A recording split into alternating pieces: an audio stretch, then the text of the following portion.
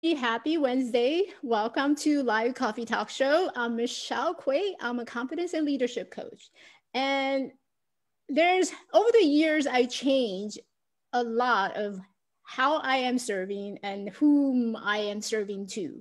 So I changed from saying negative self-talker, and nowadays I'm more leaning towards I support those who have a lot of internal narratives. So I keep changing. And today is a topic all about change. And I'm sure this is a word that you're very familiar with. In 2020, everything is evolving around change. So I'm really, really honored and happy that my fellow coach and a really good friend of mine, Rosanne at Essiambre, I'm gonna totally kill this name. Essiambre. Essiambre. See, I totally brutally killed this last name. All right, I'm gonna have to make up to her. All good, all good. She's a change agent coach, Six Sigma Black Belt, change management and continuous improvement consultant, and energy leadership index master practitioner from the corporate and management consulting arena, where she's worked both domestically and internationally in an adverse set of industries. She provides coaching to change agents. In a minute, we'll learn what is change agents in one-on-one and group setting to help them identify and remove the roadblocks to their success, gain support with their change effort, and improve their effectiveness. Rosanne also provides consulting and facilitation to organizations to help them save time, money, and increase cross-functional collaboration. She is passionate about continuous improvement, whether it is in an organization or on one's own personal development. So without further ado, and please join me with a warm welcome, Rosanne Essiambre. Thank you, Michelle. Thank you for having me. Thank you so much for coming on to the show. How do you pronounce your last name? Essiambre. Essiambre. Yep, don't worry, it's a mouthful. Well, thank you for being here. So, every one of us have experienced a lot of change. Tell us about your journey. Sure. So the journey I'm going to start talking about is kind of how I came into this kind of work. And then I'm going to later on talk a bit about my journey from a personal change perspective, because I know you're interested in some of the biggest challenges I've had along this journey. So we'll get into that as well. So from how I came into this line of work perspective, I followed what I was passionate about. So when I went to college, I didn't know there was such a thing as continuous improvement work or process improvement work and change management. Didn't know those things existed. And about a year after being out of college and being in corporate, I realized I have a natural tendency to want to improve things, whether it's a process that's not working, whether it was a team not working well together, or whatever it happened to be in the organization. I just had a natural tendency to want to fix it and help improve it. So I started figuring that out about myself. And I ended up going to the West Coast and working for a company called Northrop Grumman. And they were looking for Six Sigma green belts to be trained up. And I was like, what is this? And I went and learned about it. And I'm like, oh my God, it is a whole methodology around continuous improvement. I'm like, wow, this is great. This is what I really like to do. So asked to be trained up, was accepted. And then I found out they were looking for Six Sigma black belts, which is the next level up where you actually start being able to teach it to some green belts. And I thought, well, I'm new to the organization. I don't know if they'll let me in, but I asked and they did. So I got trained up as a Six Sigma black belt. So that was great. And then that year, I'm on a flight and I bump into a management consultant, which I'd never heard of before, and learned about what they do. And basically their whole firm is about going in and helping companies continuously improve. And once again, I was like, wow, there's a whole company focused on this. So it was very much this learning process and, kind of following it. So I took that in the back of my mind going, ooh, that's interesting. And later when I moved to Boston and I was looking for my next opportunity, I broadened my search to include management consulting firms and came across this firm that had a director of a business technology group. And I thought, all right, well, that's kind of the intersection I tend to be in. So reached out to him and was asked to come in for an interview and got hired. And working at the consulting firm was a great learning experience. It was like getting a master's in change management and process improvement and implementation. And the firm was really great at teaching us best practices for whatever process or area we're working in the company. Where it wasn't as effective is they weren't, so time and again, we're on a project and we're providing recommendations to that organization on how to improve, and we're explaining the why behind them. Sometimes the leaders take those recommendations and sometimes they don't. And the latter is more about internal blocks that those leaders and executives have around making those changes. And the firm wasn't as great about teaching us how to overcome those internal blocks. So I'm watching that going, okay, well, how do we deal with this aspect? Now, later on, when I decided I want to move on from the consulting firm, I'm trying to figure out what's next, heard about a coaching program, went to the open house. And lo and behold, they start talking about this is all about helping people overcome those internal blocks to achieve their goals. And the light bulbs went off and I went, oh my God, this is the piece that I was missing at the consulting firm. And how powerful of a change agent can you be if you have both the consulting side and understand the best practices, as well as that coaching toolbox to be able to help remove those internal blocks. Mm-hmm. And that's when I decided to become a coach and how that whole journey came about. It sounds amazing. And, as you're describing your journey, so in March, before all these pandemic change happened, I actually did a 2-day workshop with Northrop Grumman. Oh, too funny. Yeah, so you brought it up. I'm like, oh yeah, I know what they're about. And yep. I couldn't share, and because they're such a big company, big corporate, I couldn't share a lot of these workshop pictures, information without their consent. Yes. So I was so bummed about it because it was such a big thing for me, a big change for me.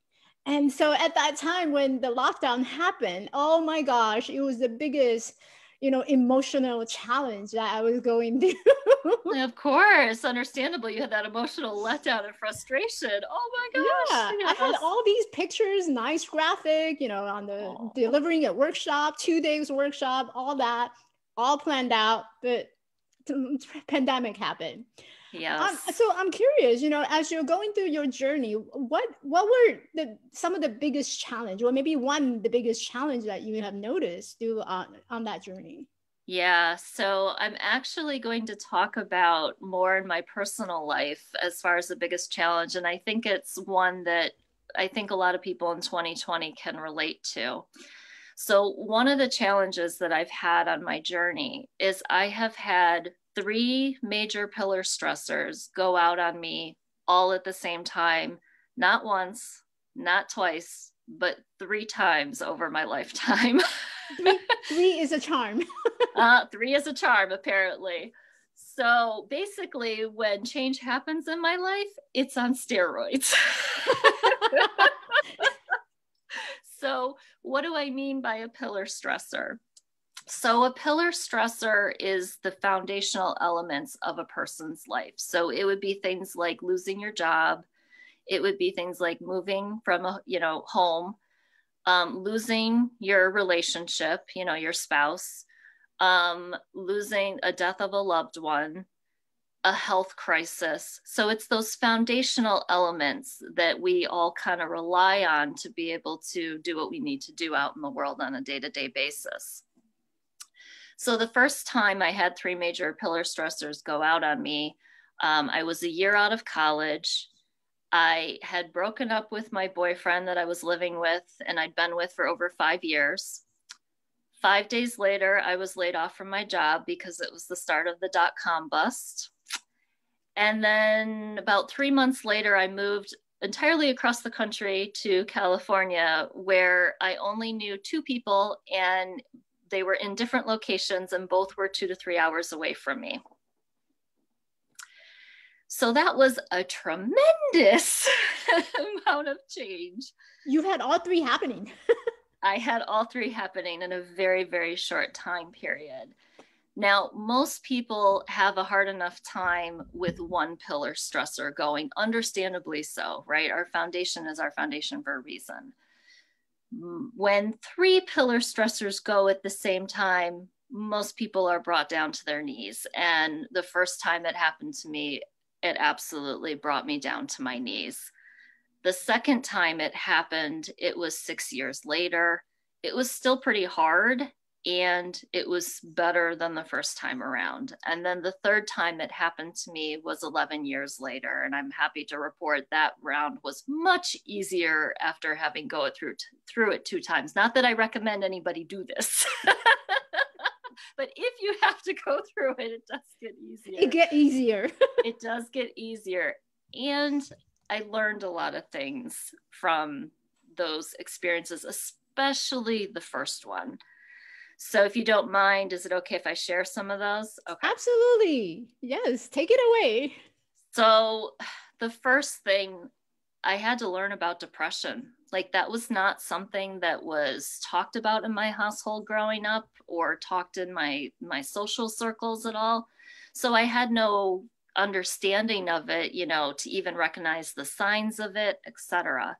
So that was one thing that I got a big education about kind of the hard way. The second thing I learned is having a good support system is vital. So that was the second thing. The third thing was there's only so much stress a person can take at the same time, and it's okay to ask for help. Because again, where my upbringing was, it was like, you have to be the strong one and you have to figure this out. And yeah, sometimes you just need to ask for help. Yeah. So that was the third thing. The fourth thing was how important stress management is. Again, that was something that wasn't talked about in our household growing up or modeled. So that was something I had to kind of learn from scratch. I learned how important it is to be connecting with people and how important self-care is, getting enough sleep and all of that kind of thing. So it was a tremendous life learning experience. I remember before we jump onto this call, this interview, I was thinking back how we connected. And I remember it was like, I think it's been over a year now that we last connected. And I remember I was reaching out and looking for people to come into a group. And I wanted to have a group where, where we have each other's back. And I remember when I first started out as a new business owner, I was struggling. There's a lot of emotional challenges that I can openly share with everyone on my Facebook and say, hey, I'm struggling this month because I have 0 client. And that was not something that I can just tell everybody. So I wanted to make sure that I had a group of people who can resonate with me, who can support each other and moving forward. And you were the first person jump on that post. Well, I think we were both looking to build that support system. Right. And it's been a really a tremendous amount of support and love and just coming from you. It built up my own confidence that, if I reach out, there is support group that I can go to, I can build, I can create together, and we can actually do things together. Yes. And the feeling's absolutely mutual. So yes, absolutely. And that's what support does, right? It helps you feel no longer alone. It helps you build that confidence back up in yourself. So it really, really is an important aspect.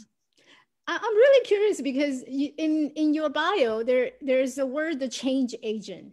Yeah. What is change agent? Yeah, so good question. So a change agent is anybody whose job entails changing how people work, changing the systems they're working on, changing the processes they're using at their company, or changing the behaviors or the culture that's happening in an organization.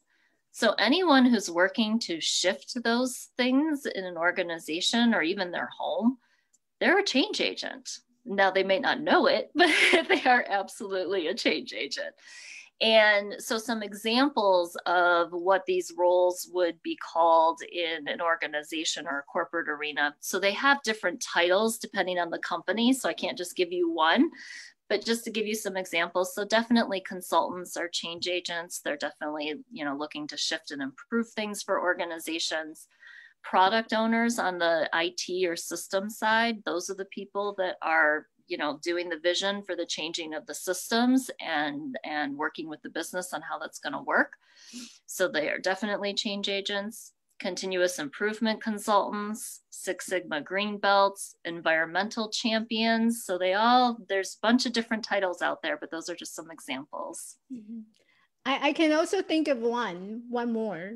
So there's a lot of mom or new mom on my audience, in my Facebook, and I can see them listening to this episode, and they're thinking, well, I'm a change agent. I change diaper every day. I'm a change agent. I'm a pro at changing. They're not only changing diapers every day, but they're honestly changing the behaviors of their kids, or they're trying to change behaviors of their kids. So in that aspect, they are absolutely change agents of their, children's development. Absolutely.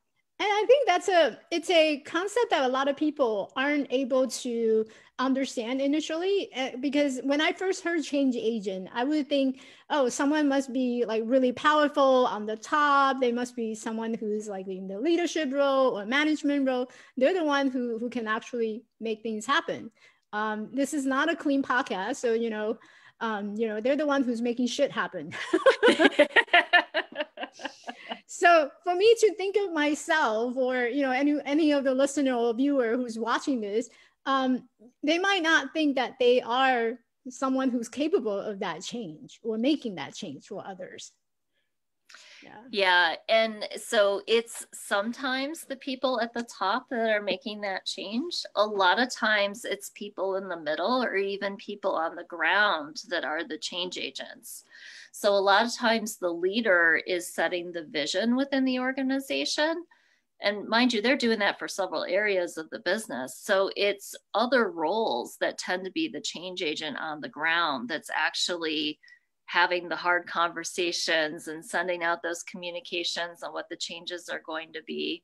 So a lot of it is really having emotional intelligence and understanding how changes are going to impact the people that they're going to affect, what those people need in order to overcome any resistance to that change.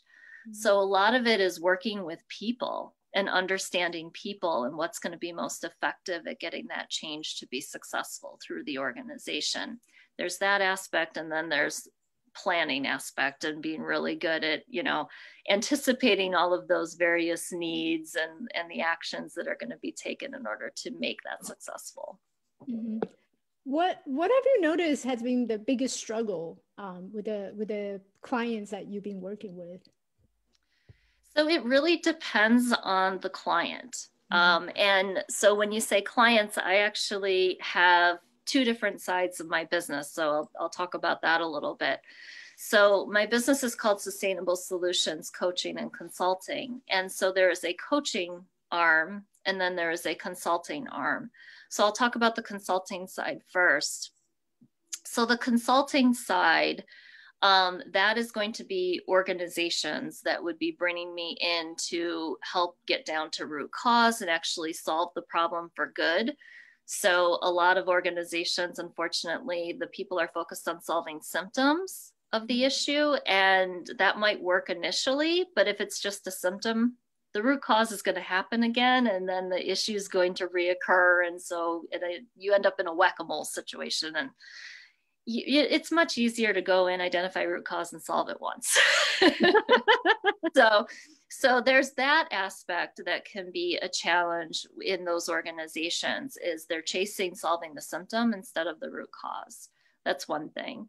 The second thing is, if they don't have experts in change management in-house, or people who have been through a lot of change or transformations, they might not know the best practices or the lessons learned to smooth out that change or transformation journey that their organization is about to embark or they are embarking on.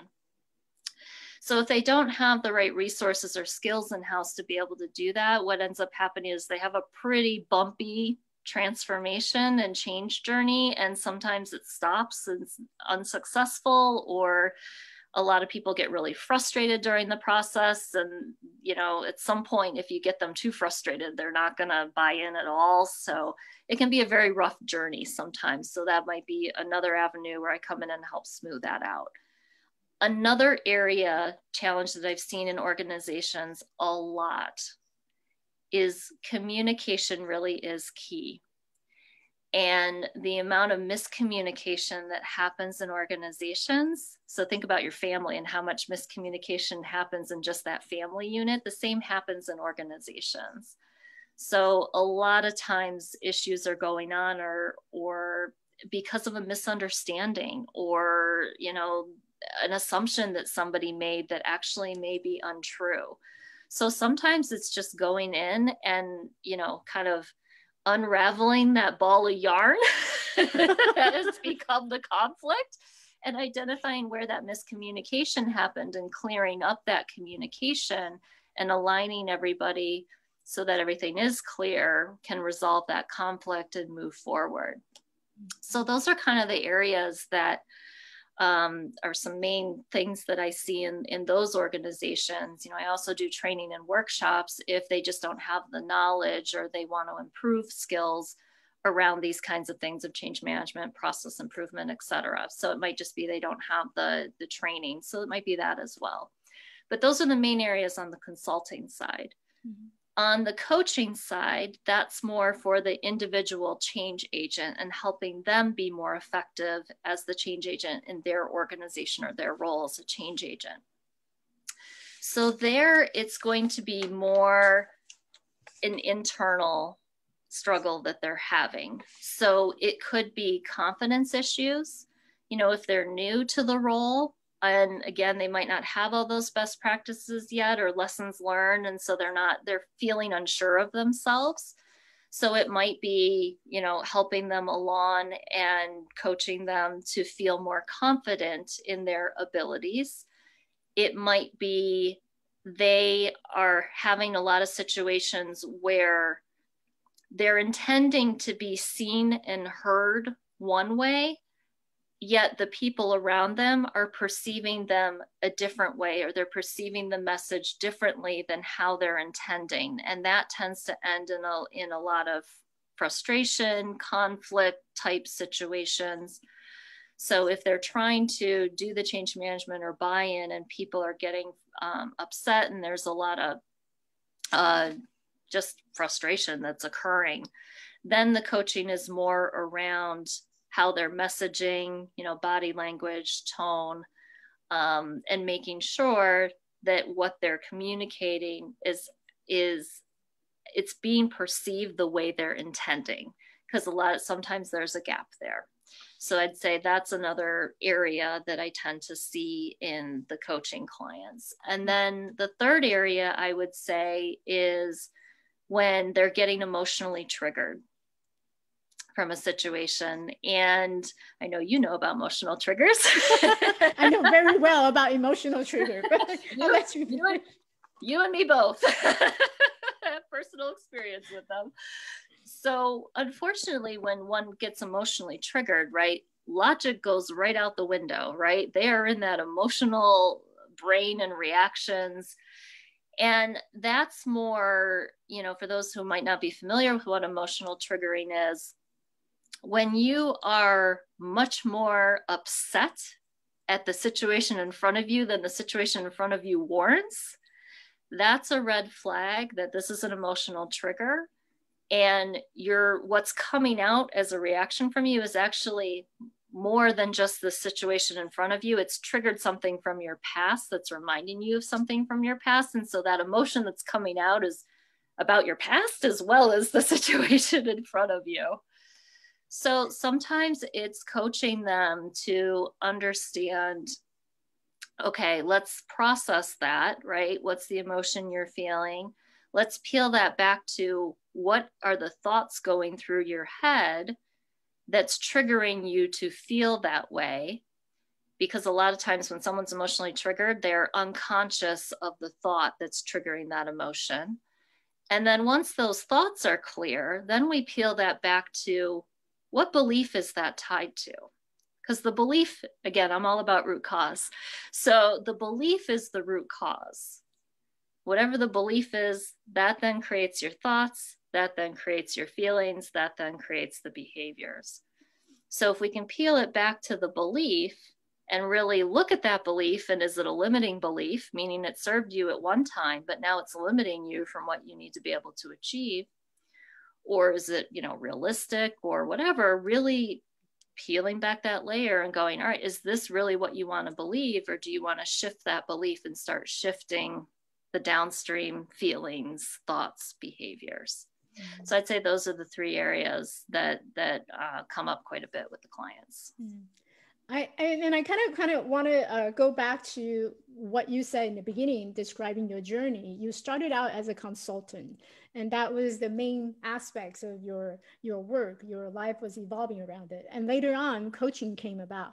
And just since I've worked in a large organization, or corporate organization, corporate run type of organization, I can speak from my personal experience, where we had these consultant who comes in and do evaluation annually, regularly, throughout the course of the year.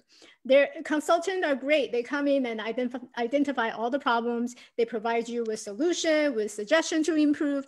But there's always that internal emotional belief aspect, which they packed up and they walk away, and you leave the organization with huge bomb drop, and you unleash so much of that frustration and emotion. And that's it for consultant. Exactly. And it depends on the consultants that you've hired, right? Some of them, like the firm I worked for, we were on the hook for the implementation as well. So we weren't able to leave when we did the bomb drop. We had to deal with that aftermath.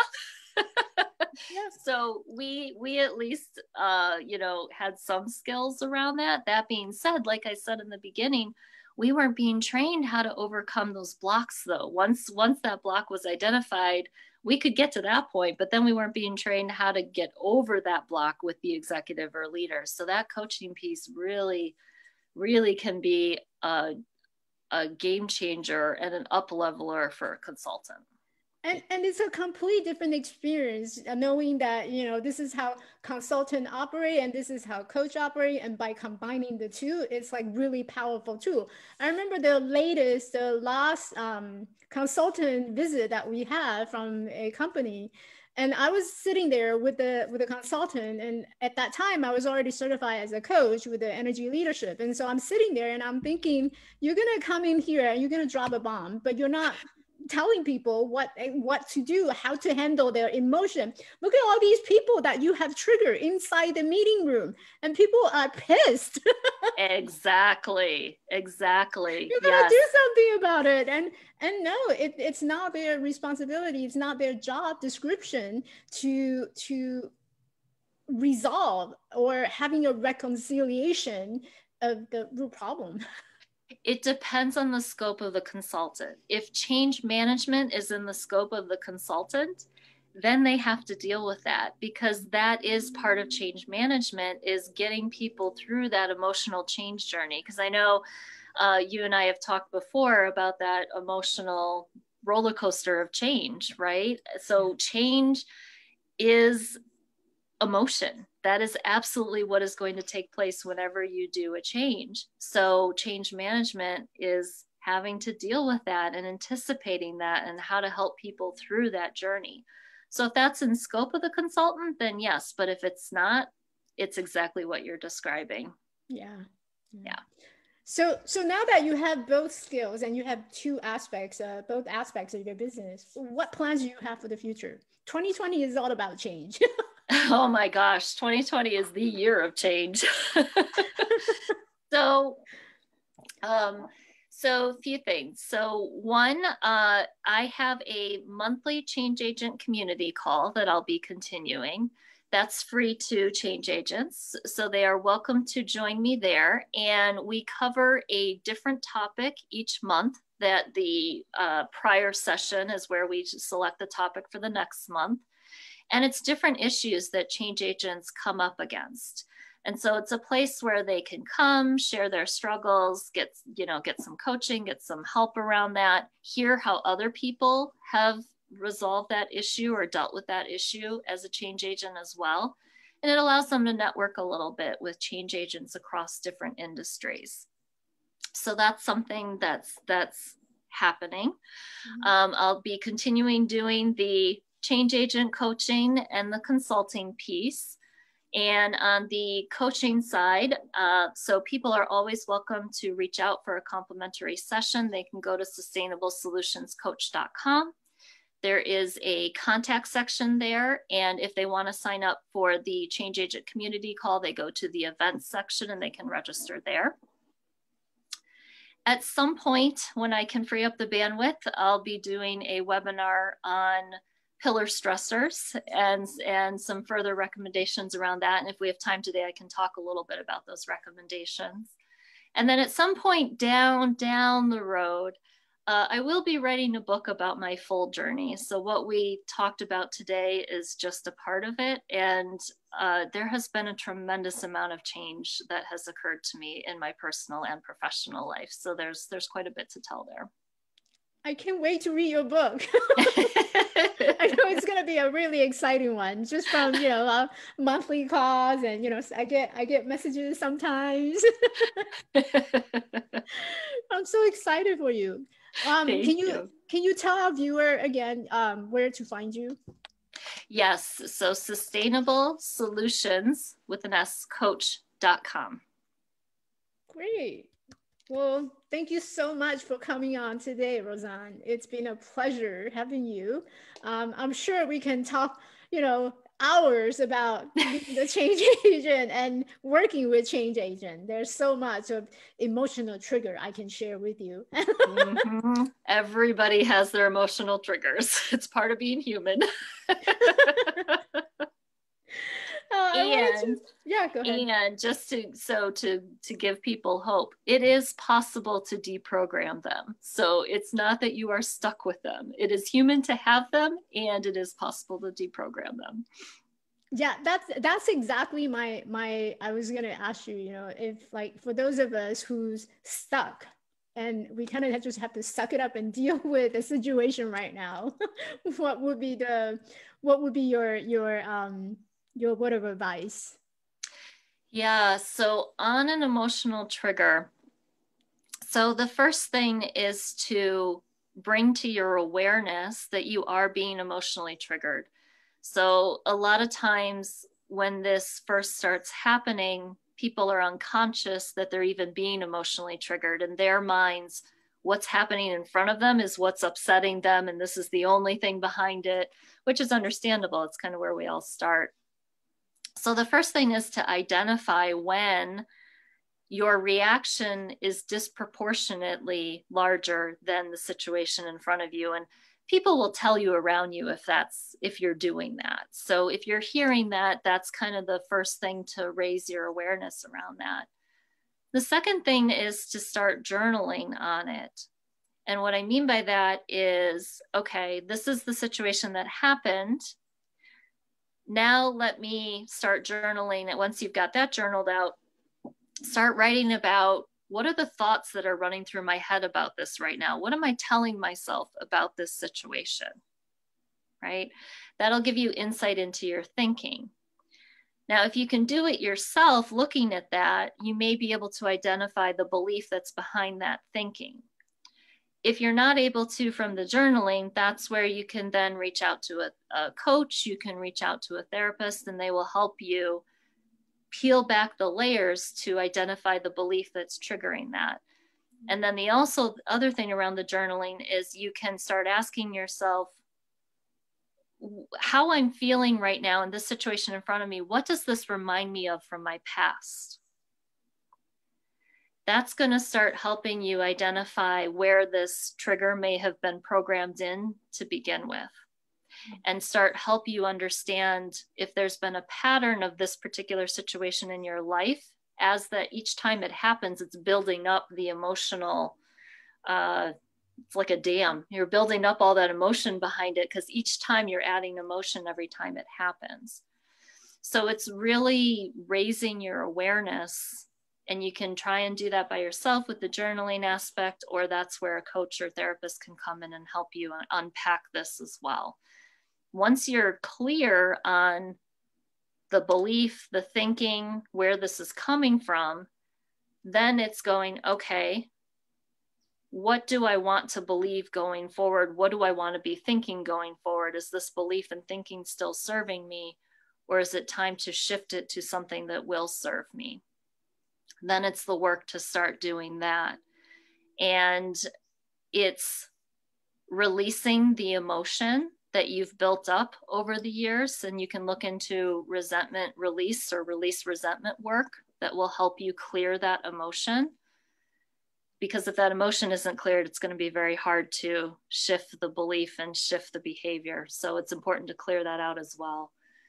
And then it's, with anything, practice, right? And you might not get it right the first time, you might not get it right the second time, but the more you focus on it, the more you practice it, you will shift it. It just takes some time sometimes. Yeah. And if anyone wants to reach out to Rosanne, you can find her at sustainablesolutionscoach.com. You got it. Yay. I think right now a lot of people are good. There's nowadays I like to classify people into two types. So the first type is those who already lost our job and we're in a place where we're stuck. We're looking for a way out. So emotionally, we can be triggered by many things that's happening around us. And the other type is those who have been wanted to quit the job and moving on to something else, or wanted to get out of an organization or company, but now you're stuck because you can't go anywhere else. Any small move can actually lead to something bigger that you might lose. So those are the two type of people that I'm noticing right now. And I'm type 2. Well, on the type 2, right, there's how true is that? Because on the other hand, I hear organizations talking about they're having trouble hiring people because people are so scared to move from their current organization, right? People are understandably looking for that stability given it's been a year of instability. Very understandable. And companies and organizations do still have resource needs. Not all companies, but some do. And so for them, they're dealing with resources going, I don't want to move, but they're like, but I need a resource. So, it's how true is it that there isn't opportunities out there? Well, that may or may not be true, depending on your industry, depending on your role. Yeah. So it's peeling that back and seeing how true is it. Mm-hmm. And one safety net that I can leave with people is that always plan ahead, right? So if you've been thinking about leaving or stepping away from that particular organization or job, then what has been your backup strategy? What has been your backup plan so that in case the worst do happen, you fall onto a safety net? Exactly. Yes. Yeah. So risk management is what you're talking about. Yep. Yeah. Thank you so much, Rosanne, for coming on to the show. I know I held you hostage for another extra 10 minutes. Oh, all good. I'm happy to speak about this area. So thank you for having me. And again, everybody, so this live coffee talk show is aired every Wednesday at 8 o'clock Pacific time. This is where I bring you love, courage, and connection. And again, if you like to reach out to Rosanne today, you can find her at sustainablesolutions.com and reach out to her. She has a monthly group that's going. It's been amazing. It's been great. I get her newsletter all the time, so make sure you follow her. Yep. And just to clarify on the last, it's sustainablesolutionscoach.com. Oh, thank you. You're welcome. I will have all that information in the episode notes so that you guys can follow her. All right. Thanks, Michelle. Rosanne. Absolutely. Bye. Stay well.